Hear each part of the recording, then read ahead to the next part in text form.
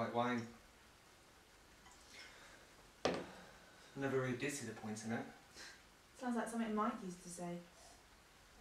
At last. Something in common. Do you know the coroner thought he drank half a bottle? That's convenient. What do you mean? Nothing. You think his death was suspicious? Don't you? Yes. Yes, I do. Today at the beach, I met a man, an old-timer.